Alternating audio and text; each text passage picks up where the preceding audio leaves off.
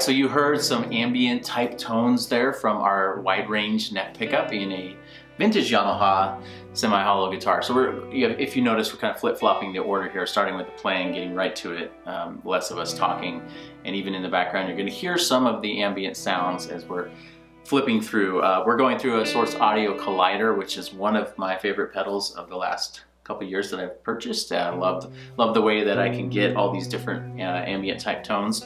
And we'll talk about kind of why you might consider the wide range. So give a couple thoughts, Marco, on maybe some of your favorite things about the wide range WRH pickup that works for not just ambient music, but just effects in general. It seems to play nicely. Yeah, I agree. So it's kind of like, and this is maybe my opinion, but I hear a lot of people that love using a lot of effects.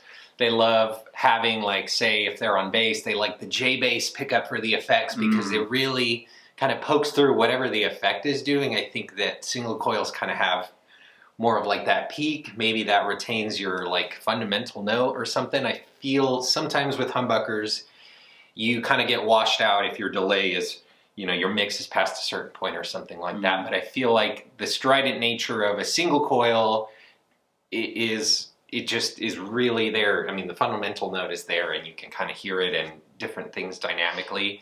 And our WRH pickup is essentially like two Tele bridge pickups wired together, kind of like a humbucker. So like from the root, like where the sound is coming from, it's like it's getting sampled by a single coil, but then it's running through two coils, and so you get that series like oomph and like kind of compression. But you really, I think the WRH is really awesome for like a neck pickup in those instances, like you were saying, like a semi-hollow and stuff like that.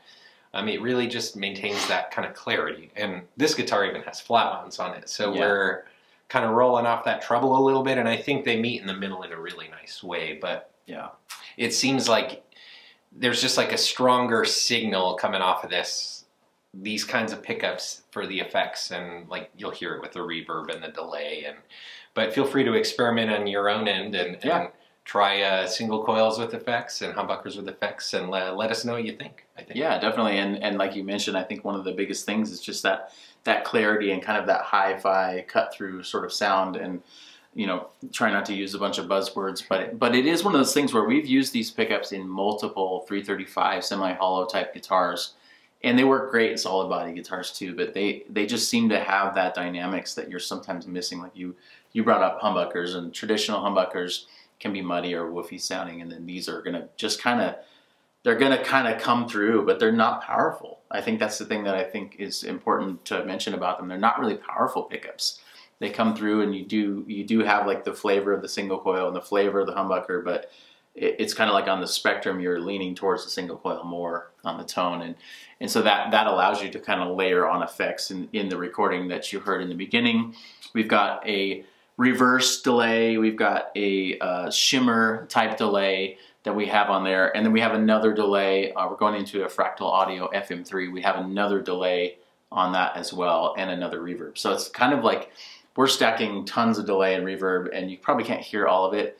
And again, sometimes the ambient stuff gets really washy, and that's kind of the point where you're trying to get some sustainy stuff going, and these really will articulate that well. And then I find you can throw a boost pedal on them to kind of get them back up to a territory that's more powerful if you want to.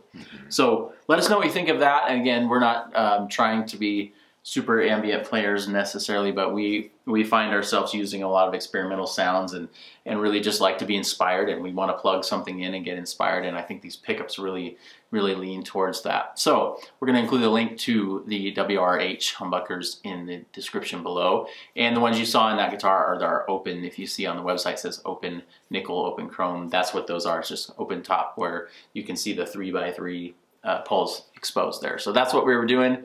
Thank you guys for watching so much. If you haven't subscribed to our channel, please do so.